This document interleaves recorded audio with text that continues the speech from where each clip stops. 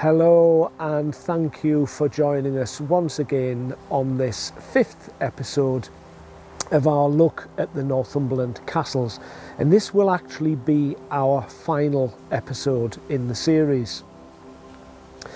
Today we begin the southern end of the county and the castles that lie in the Tyne Valley area.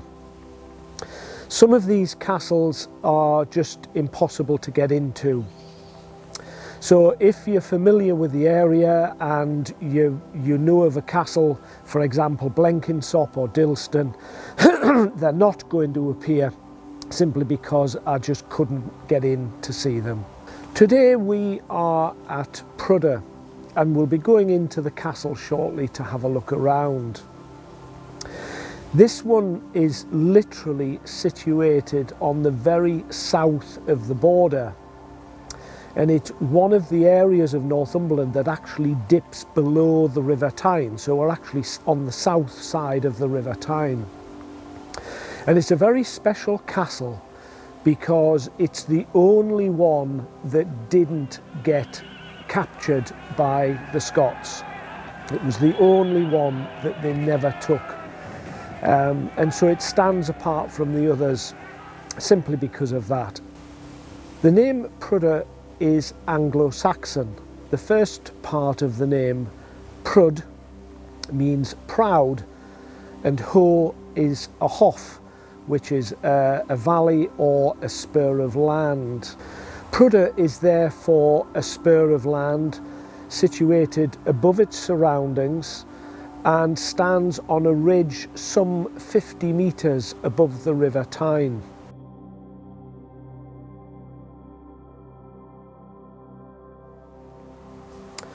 The first castle here was a timber Norman motte and bailey and built around 1095. It was part of a series of Norman fortifications built along the Tyne shortly after the invasion of 1066. The large area of land surrounding the castle was the barony of Prudder, and it was given to the de Umfreville family by William the Conqueror. We've already heard of the Umfrevilles owning most of Redesdale to the north, but also Coquetdale and parts of Angus in Scotland. So they were a very powerful family and a very wealthy family. We've already heard a few times now that after William the Conqueror, William Rufus, his son, took the throne. And when he died, Henry I of England succeeded. But when Henry died without an heir, it was William the Conqueror's grandson, Stephen, that took the throne. Stephen gave Prudder and the earldom of Northumberland to the Scots, and the Umfrevilles and many of the northern nobles had to attend the Scottish royal court instead of the English court.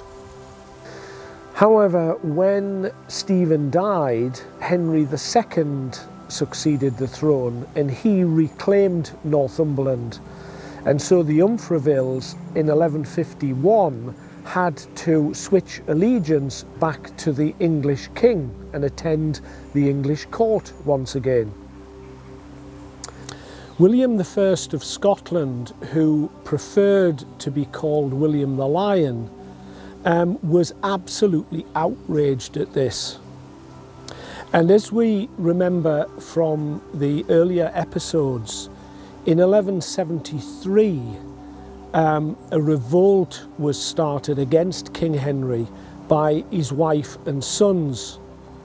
So William saw his opportunity to join this revolt and reclaim Northumberland as part of his kingdom in Scotland.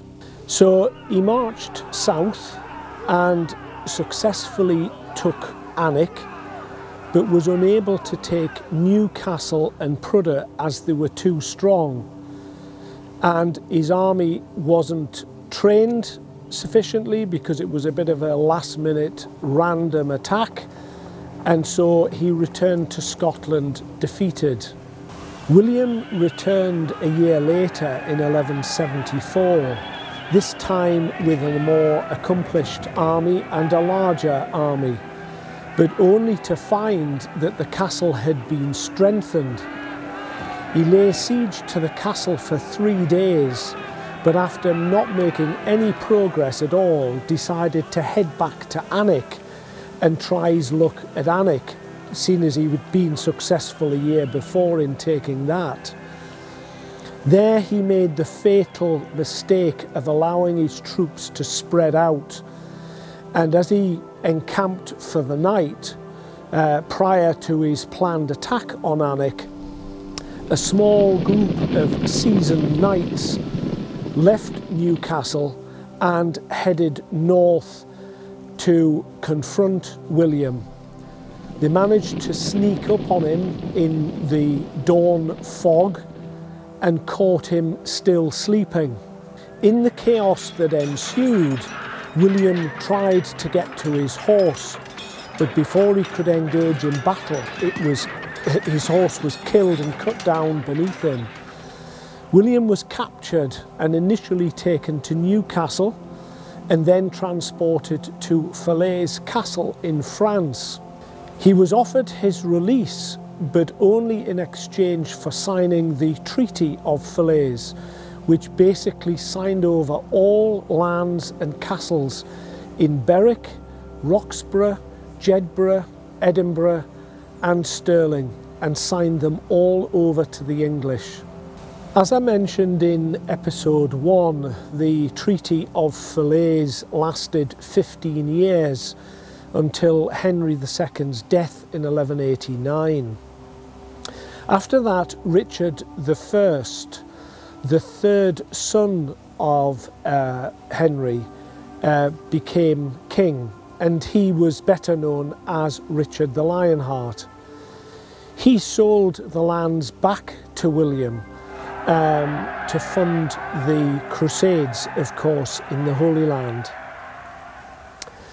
The attempt by William in 1174 was the last attempt by a Scottish king to reclaim Northumberland as theirs. An interesting little fact, which doesn't appear in the history books, was the fact that the Scots were so peeved at not being able to take Prudhoe on both occasions that before they left to march back to Alnwick, they stripped all the bark off the trees in the orchard, some sort of peevish revenge. And so Prudhoe can claim itself as the last bastion of English resistance against the Scottish claim to Northumberland. Of course, it didn't stop the Scots invading England in 1297 by William Wallace and in 1314 by Robert the Bruce. But total peace would not come until 1603, when James VI of Scotland and First of England united the two nations and brought an end to the border conflicts.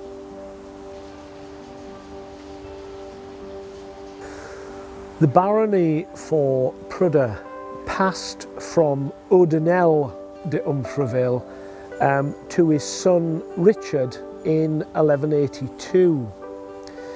He lost Prudhoe in forfeit for opposing King John, and Prudhoe fell into crown ownership for a while.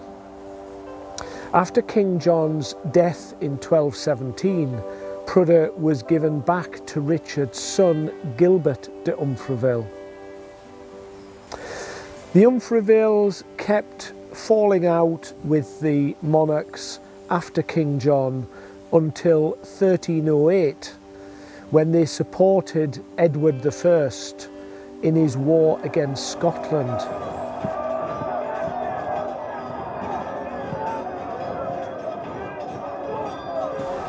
Gilbert's son Robert was captured at Bannockburn in 1314 by Robert the Bruce. He was released but had to forfeit his lands in Scotland. In 1381, the last de Umfraville, another Gilbert, died without an heir. So without an Umfraville heir, in step the Percys. Gilbert's widow, Matilda de Lucy, married Henry Percy, the first Earl of Northumberland, from Alnwick, and they took over Prudder, making them the most powerful noble family in Northumberland at that point. Of course, we know they've already owned Warkworth and Alnwick in the north, and the Percys added a new great hall to this castle after acquiring it. And as we already know from our visits to Warkworth and Alnwick earlier in the series, the Percys, just like the de Umfravilles, were constantly falling out with the monarchs of the day in the various barons' wars. Throughout the next 250 years or so, Prudder Castle constantly passed back and forth between crown ownership and the Percys, just as it did with Alnwick and Warkworth. When the Percys made Alnwick their primary residence, Prudder fell into disrepair. Hugh Percy, the second Duke, carried out substantial repairs in 1808, but that was the last work to be carried out here. In 1966, the castle was given to the Crown by the Percys, and in turn it was put into the custody of English Heritage, as I said at the beginning.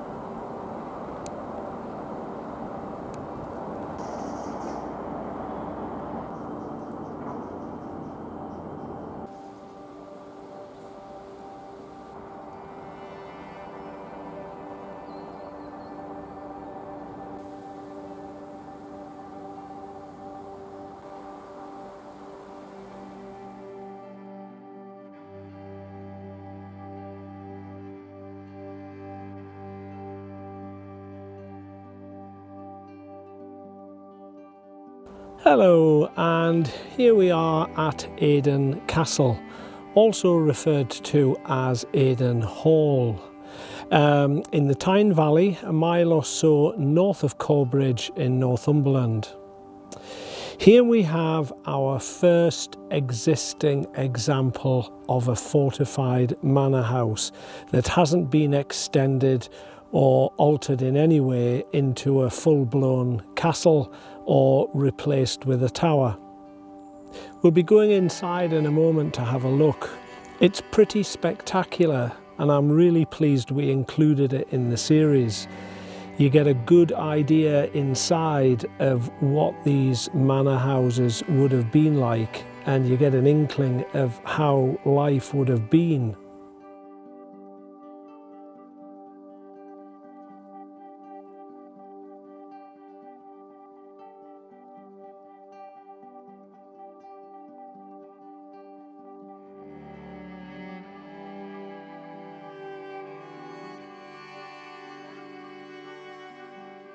The original structure here, though, was a timber-built hall house, and the history is unclear as to who actually owned it.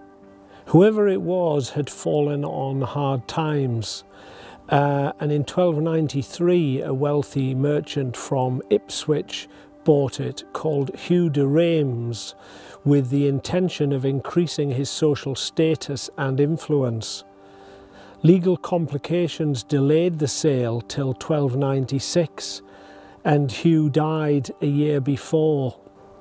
His son Robert took ownership and made it his primary residence. His intention was to fight with Edward I against the Scots, and was involved in the defeat of William Wallace at Falkirk.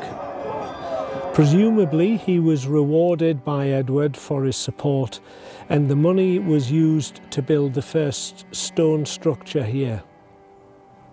As the border wars escalated, Robert was granted permission to crenellate the house, and you can see the crenellations in various places around the property.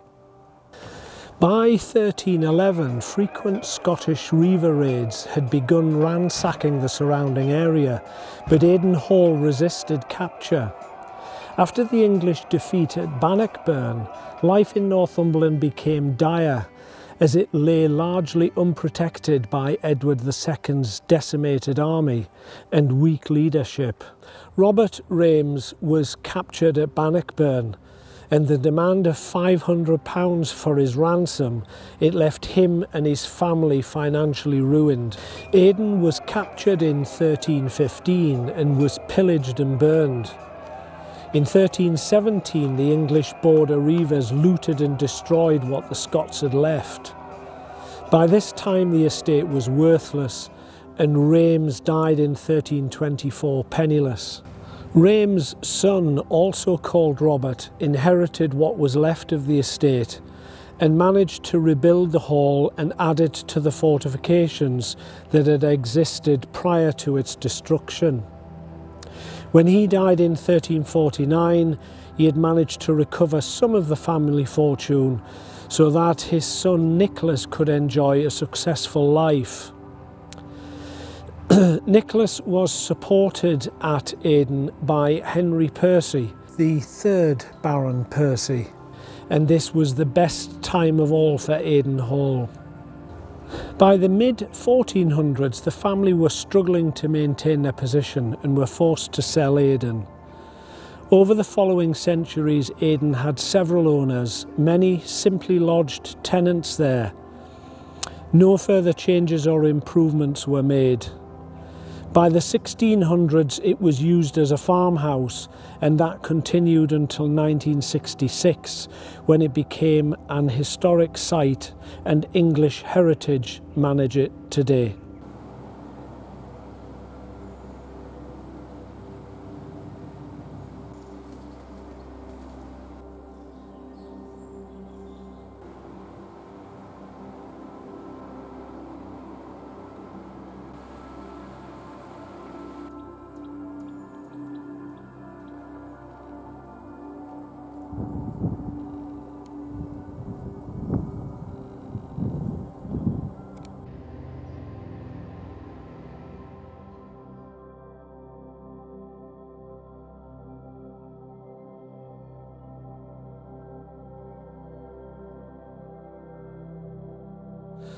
Hello again, and here we are on another fabulous day in Northumberland, and this time we are at Halton Castle, which is literally just a mile or so along the road to the north of Aidan Castle, where we've just visited.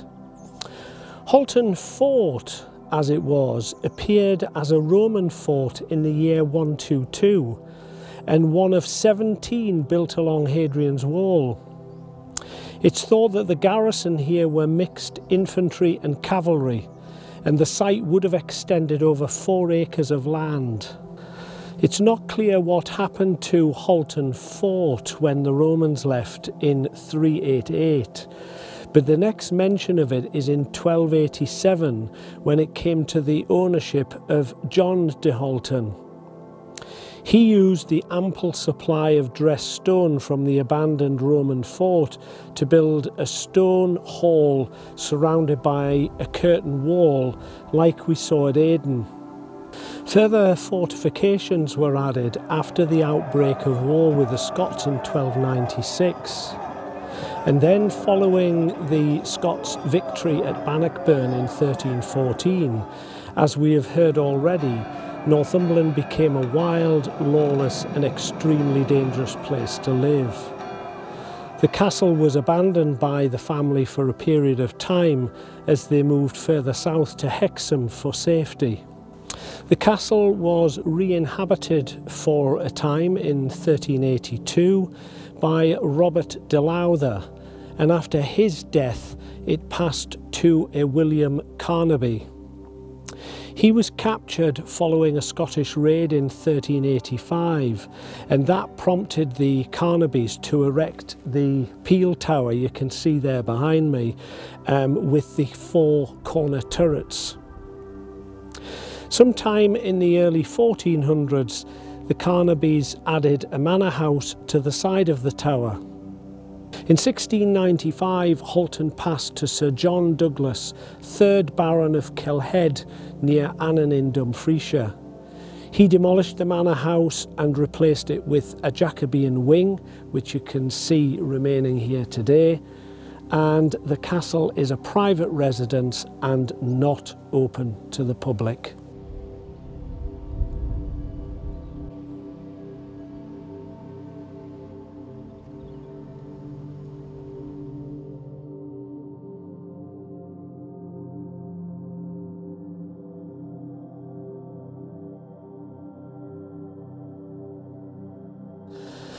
Hello, and today we are at Chipchase Castle, which is in Wark near Hexham, not to be confused with the Wark we visited in episode 1 at Carham.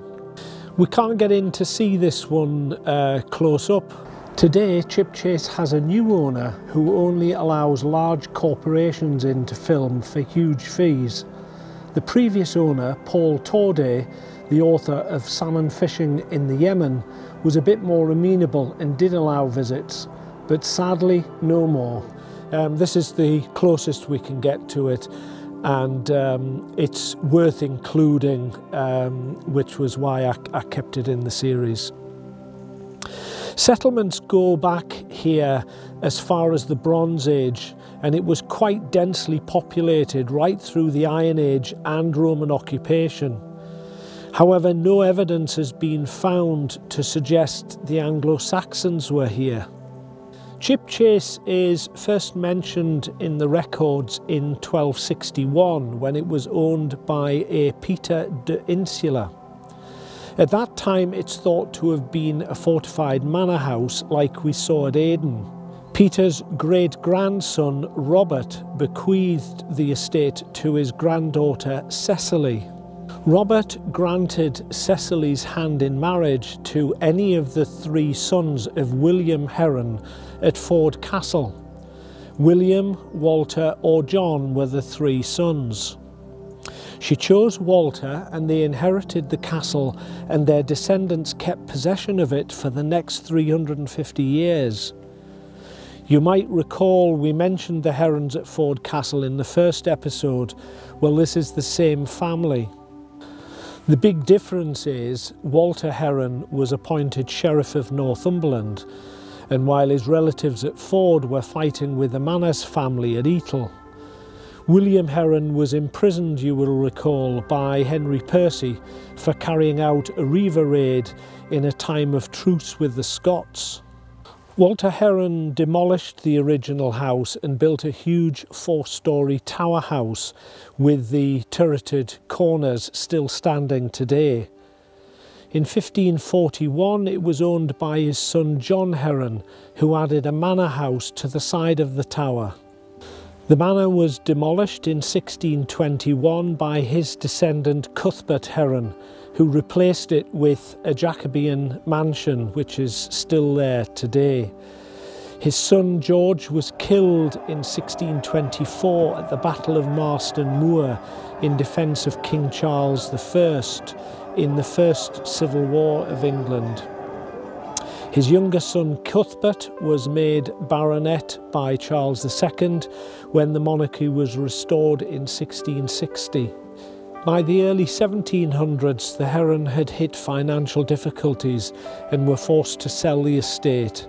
It was bought by John Reed, a Newcastle banker, in 1734. He carried out extensive alterations to the castle, but by 1821 he too was forced to sell the estate due to the collapse of his bank, and it was then sold to the Grey family. Today the castle is privately owned by an American owner, Jonathan Elkington, who is an investment banker in London. And as I said at the beginning, the castle is not open to the public anymore, unfortunately.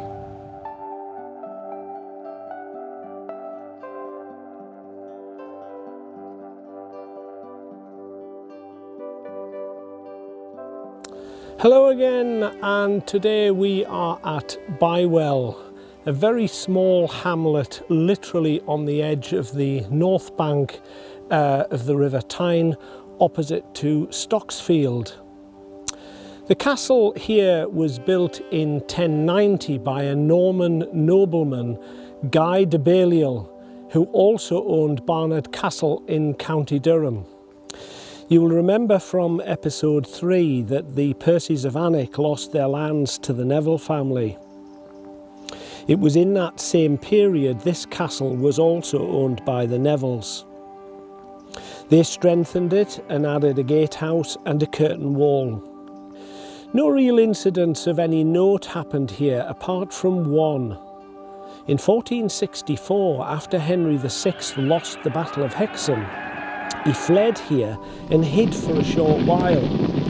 His enemies were close on his heels, and when Lord Montague arrived in Bywell, he found the king's crown, helmet and sword, but Henry was nowhere to be found. The Battle of Hexham was, of course, one of the many battles in the Wars of the Roses, and a small but significant victory for the Yorkists. Henry was eventually found hiding in Clitheroe in Lancashire. And as I've already mentioned, not much else happened here. As with all of the castles in Northumberland, after 1603 they lost their importance after the unification of England and Scotland.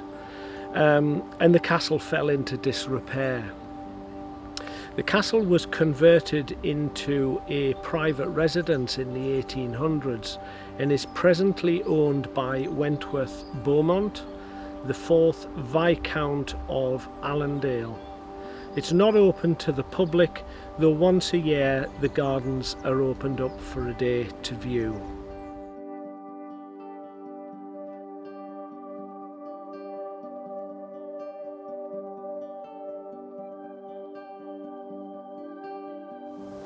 This is Thirlwell Castle, close to Greenhead on the A69 between Newcastle and Carlisle. The land here was controlled by Malcolm IV of Scotland between 1153 and 1165. It was given to the Thirlwell family, who took the name of their new barony to be their surname, and built a timber manor house on this particular site. The name Thirlwall comes from the Old English words thirl, meaning a hole or gap, and wall because we are literally on the top of Hadrian's Wall. It ran right through this site. So Thirlwall meaning gap in the wall. In 1305, William Wallace was betrayed by John Menteith, and of course he was captured, tried and executed in London. Edward I placed Aymer de Valence, Earl of Pembroke, and Henry Percy, Baron of Northumberland, in charge of governing Scotland. The Scots were not happy at being ruled by the English. So in 1306, Robert the Bruce murdered his rival John Comyn and was crowned King of Scotland. He immediately embarked on a campaign to free Scotland of English rule. Edward I stayed here in 1306 on his way to meet with the northern barons. He died, of course, a year later of dysentery just outside Carlisle before he could stop Bruce. As we know, Edward II, Edward's son, was weak and lacked leadership. Scottish confidence grew because of that, especially after their resounding victory at Bannockburn in 1314, and their raids into northern England increased. These increased raids prompted John Thirlwall in 1330 to rebuild the manor house in stone, and the stone was plundered entirely from Hadrian's Wall on a man-made mound of earth. They weren't a rich family, but because all the stone was free and ready cut, they could afford to build a sizable stone castle. There are no records of the castle having been attacked during this period.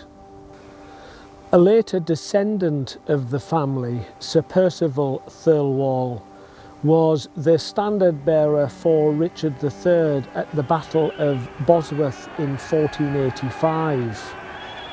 He heroically kept the flag aloft despite having his legs cut from under him.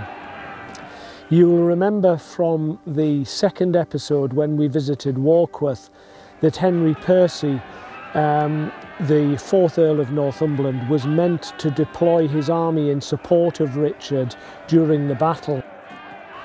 Of course, we know Henry Percy didn't support Richard, which almost certainly led to his defeat and the certain death of Percival Thirlwall. The castle's only recorded battle was in the English Civil War of 1642 to 1646, when it was seized by Scots supporting the parliamentarians against Charles I. The castle was badly damaged and not worth repairing. Eleanor Thirlwall, the last of the family, abandoned the castle and went to live in nearby Hexham. Her marriage in 1738 to Matthew Swinburne meant the estate belonged to him, and he sold it to the Earl of Carlisle for £4,000 10 years later. The Earl was only interested in the land and not the castle, and so it fell into disrepair and serious decay.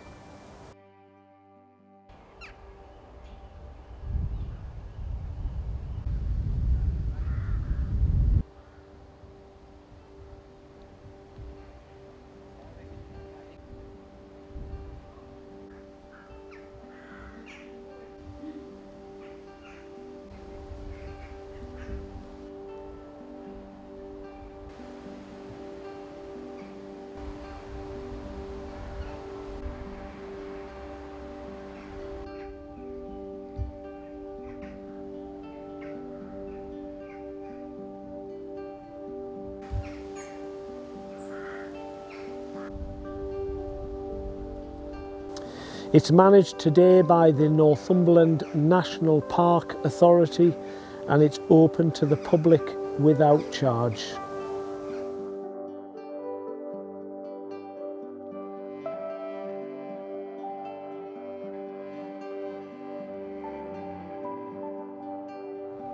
Hello, and once again another glorious day here in Northumberland. This is Langley Castle, and some of you will immediately recognise it as a hotel and popular wedding venue, just a mile or so up the road from Hayden Bridge in Northumberland. The lands here originally belonged to the Tyndale family, descendants of the Baron of Tynedale, during the 1100s. The castle was built around 1350 by Sir Thomas de Lucy, a wealthy and powerful Norman nobleman. It was built to a Norman template of an H-shaped 4-storey tower.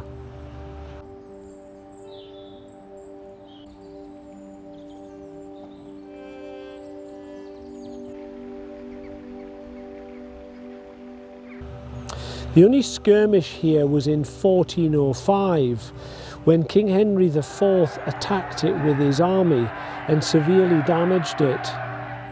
That was in the campaign against the Percys and the Northern Barons. You'll remember from our visit to Warkworth in episode 2 that Henry Percy had supported King Henry in overthrowing his cousin Richard II, along with several other barons and lords. They were promised money, lands and royal favour in return. But when the king didn't keep his promise, the northern barons, led by Henry Percy, began a revolt. That revolt resulted in the Battle of Shrewsbury in July of 1403, in which Henry Percy was killed.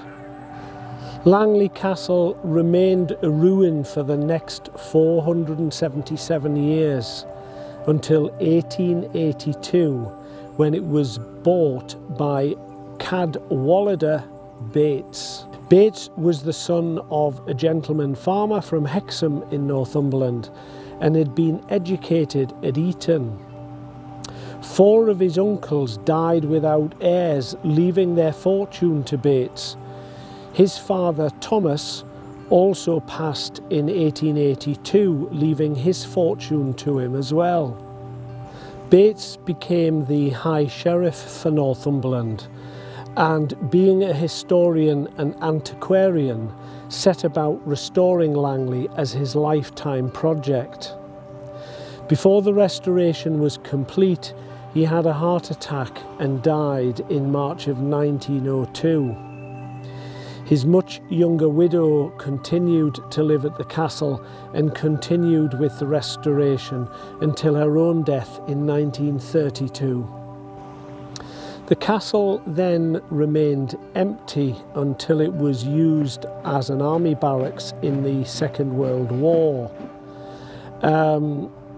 After the war, it was used as a girls' school, and in 1980 it was bought by the Robb family, and in 1986 it was bought by the present owner, who is Dr. Stuart Madnick, a professor at the Massachusetts Institute of Technology. It was he who converted it into a luxury hotel, as it still is today.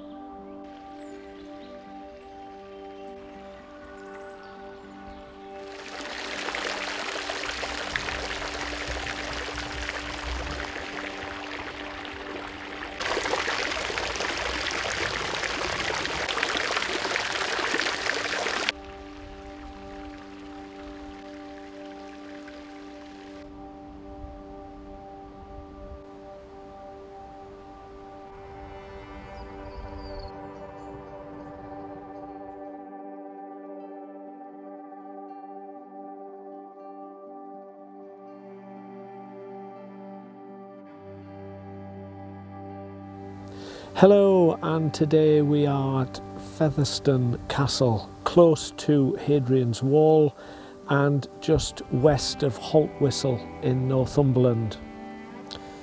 Soon after the Romans left Britain, the Saxons invaded, and they set about pushing the Britons north into Scotland and west into Wales.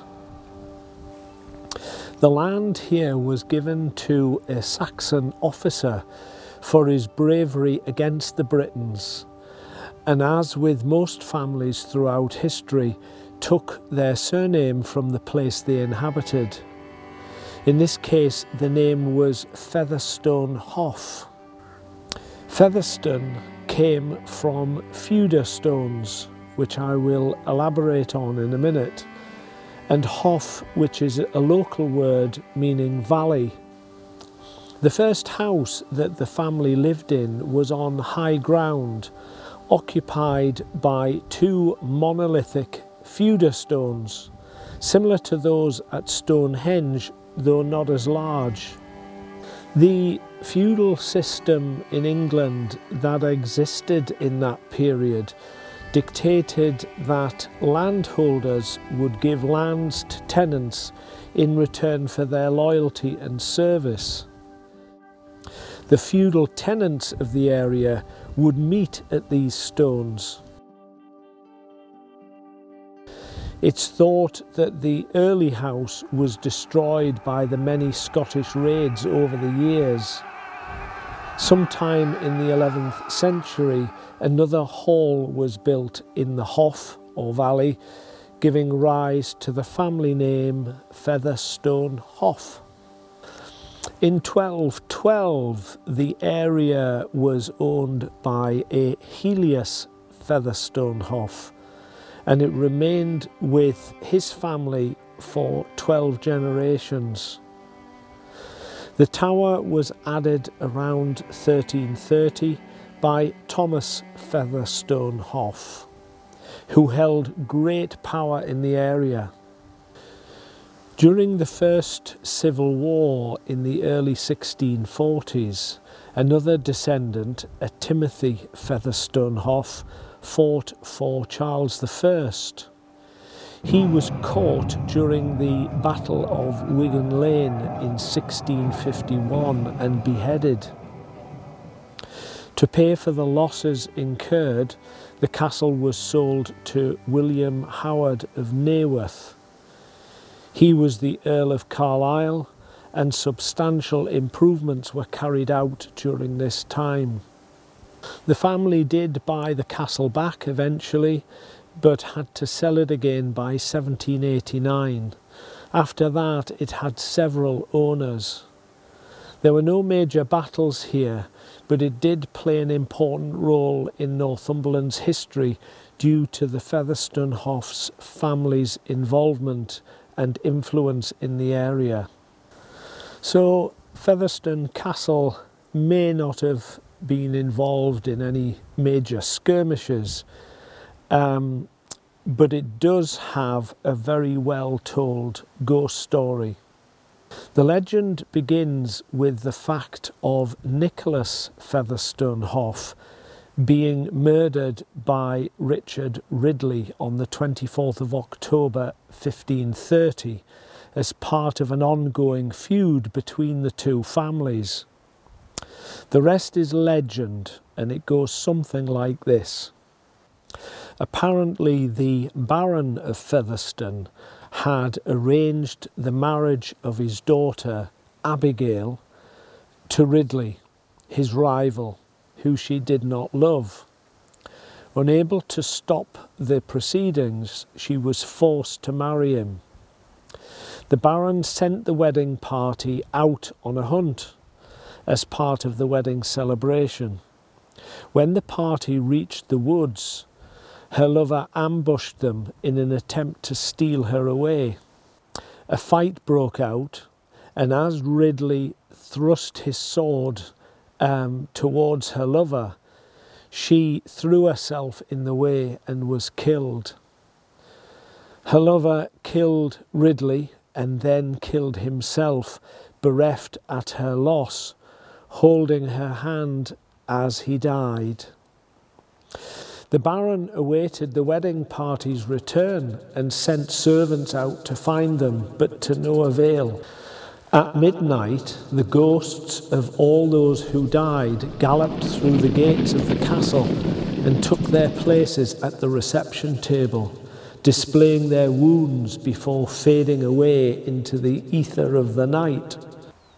On the anniversary of the wedding at midnight each year, the ghosts appear riding between the woods and the castle.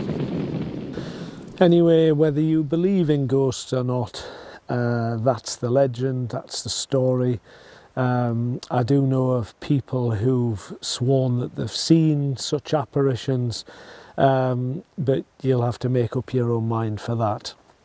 I would like to thank the owner of the castle, Sir John Clark, for his very kind permission to be here today and to have a look around the castle.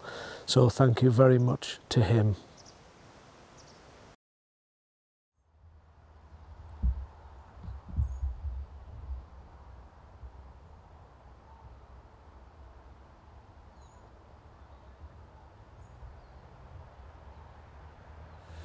Hello, and just before episode 5 is released, I wanted to share this little bit of interesting information with you. I received a message from a subscriber, a Paul Sutton, 4 days ago, and he shared a little bit of information with me that I wanted to share with you. And it was regarding Preston Tower, which is where we are today again. And of course, Preston Tower was on episode 3. And this is what he wrote. My mother was Mary Alice Harbottle, 15 times great-granddaughter to Robert Harbottle, who built Preston Tower.